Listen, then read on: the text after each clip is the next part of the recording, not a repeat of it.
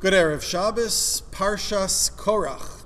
There is a famous Mishnah in Pirkei Avos that tells us that there are two types of disputes, machlokas l'shem shamayim and a machlokas shelo l'shem shamayim. A machlokas, one type of dispute which is genuine, a pursuit of truth, and the other one is shelo l'shem shamayim, that is not genuine, that the litigants, that the antagonists have all types of ulterior motives that are animating the dispute. And the Mishnah continues, what is an example of machlokas l'shem shamayim? Machlokas l'shem shamayim, a genuine dispute, that's Hillel and Shammai. A machlokas l'shelo l'shem shamayim, that, and a good example of that is Korach va'adaso. So there's a famous question which has been posed over the generations, and that is the wording of this Mishnah does not seem to be appropriately parallel.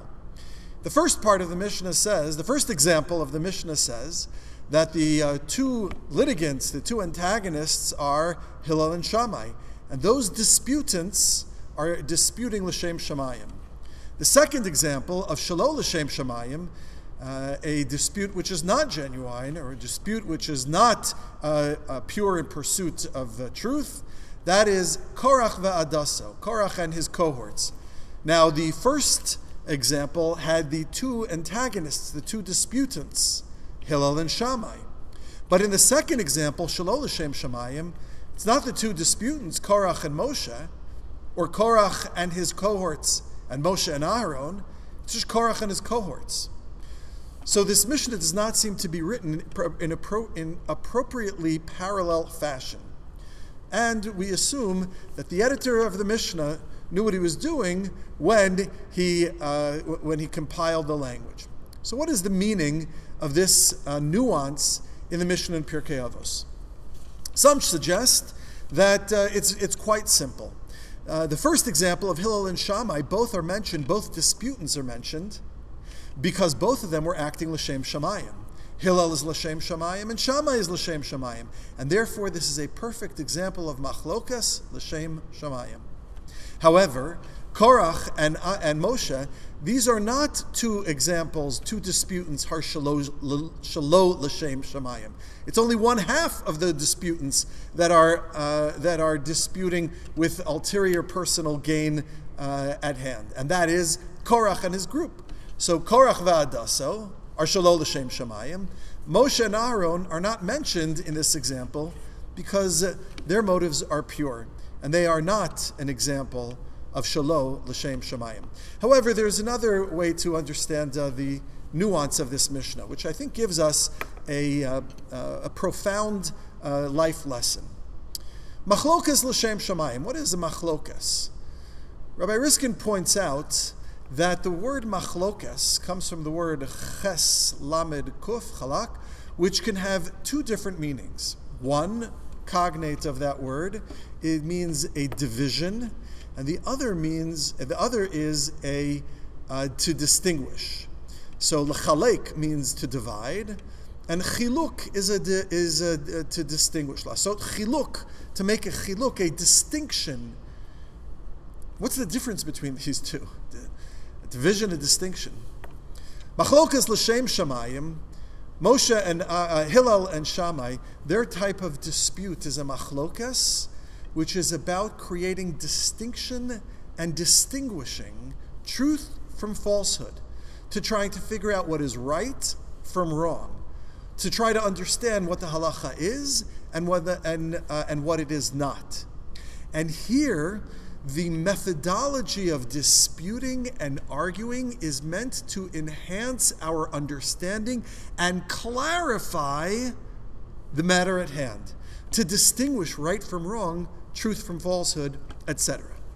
That is a machlokas l'shem shamayim. There's another meaning of the word machlokas, or the cognate of that word, and that means to divide. L'chalek. Korach and his group, their intention was l'chalek, to bring about division. And therefore, a dispute that is meant to bring about division, that's a machlokas shelo l'shem shamayim. A machlokas whose goal is to create distinction and awareness and clarification, That's a machlokas which is worth having. That's a debate which is worth having.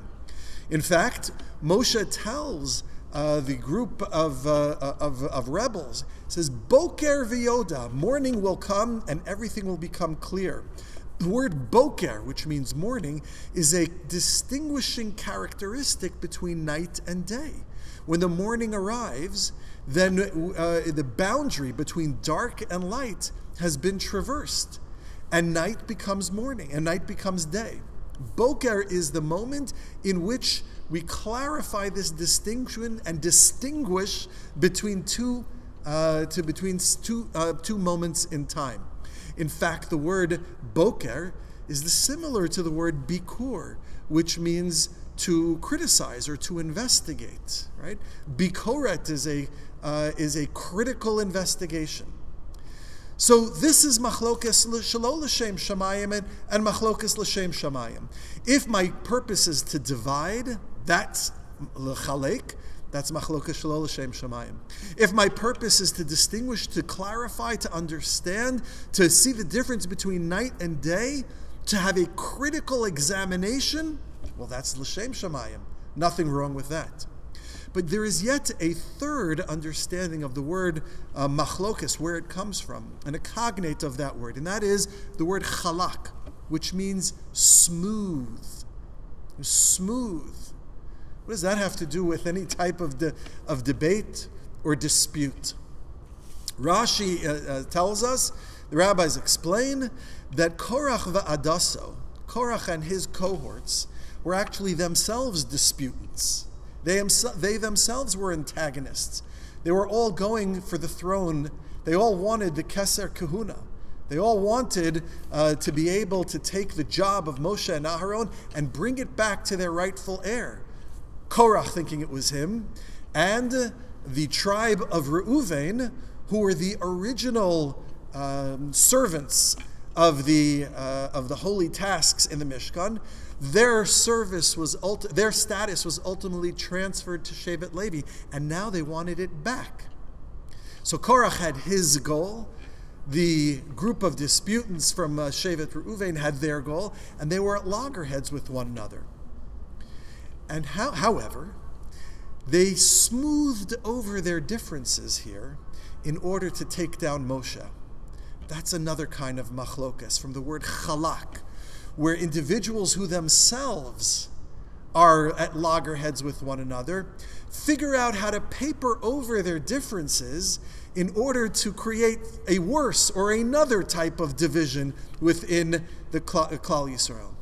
So what's bad about papering over differences? What's bad about smoothing it over? That should be a good thing. But that's what the Mishnah is telling us. That's a machlokas shelo l'shem shamayim, a machlokas when we chalak, when we smooth over our differences, not to create shalom, not to create peace, not for the purposes of trying to figure out how to live together, how to march forward together, how to find truth together. When the purpose of smoothing over our differences is simply to take down somebody else, that's a machlokas shelo l'shem shamayim. That is a terrible, terrible dispute. That is a terrible partnership. It looks like it's shalom. It looks like it's peace. What can be bad? We've smoothed over our differences. The enemy of my enemy is my enemy. And that thinking should be our enemy. Because the enemy of my enemy is my enemy the enemy of my enemy is my friend, is in fact only good if that brings us to a point of trying to create peace. But if the enemy of my enemy is my friend simply in order to wreak havoc upon society, then the enemy of my enemy is still my enemy. Machlokas shelo l'shem shamayim is really not about machlokas. It's about the shalom that it purports to be representing. We smooth over our differences, kumbaya, we're all happy with one another. But the purpose of smoothing over those differences is simply to create more havoc, more trouble, more debate, more division. That is the enemy of us all. May HaKadosh Baruch Hu give us the wisdom and the courage to be able to distinguish between machlokas shelo l'shem shamayim and machlokas l'shem shamayim. And we should use all of our powers and all of our faculties to smooth over differences between one another, not, God forbid, to create havoc and division within our people, but to create shalom for our people and for all of humanity. Good Shabbos.